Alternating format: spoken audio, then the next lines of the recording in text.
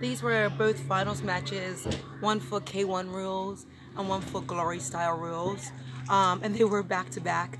Actually, when I was in the first match, I heard them calling me for the subsequent match, and I felt like saying, guys, I'll be right over. But it was both her and I for both the matches, so obviously they waited. I felt that we always come in with good fitness, so doing the matches back to back actually wasn't too much of an issue. She was just a really talented fighter. Obviously, she came in super fit as well. Definitely taller than me, more seasoned in the clinch, and so she was able to like lean her body weight on me. That definitely took its toll. The first match was split decision, win going to her.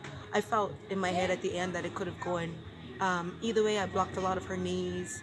I feel like I landed a good amount of punches, especially to the body. The second match, they didn't say what the how the victory was won. They just named the winner. But even that one as well, I feel like it could have gone either way, especially once I implemented the technique of hit and move. You know, as the shorter fighter, sometimes when people want to clinch on you, it's best not to, be there anymore to allow them to grab you. So after I would hit, strike, move, I felt I was having a lot more success. But like I said, I don't know how the second match went score-wise. But even that one, I felt I possibly at the end could have gotten it. I wasn't sure at the end of either of the matches.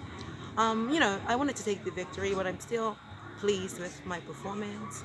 And yeah, like I said, it's good to fight really good fighters, and I had a great time. I think the rest of the team did as well with their matches too.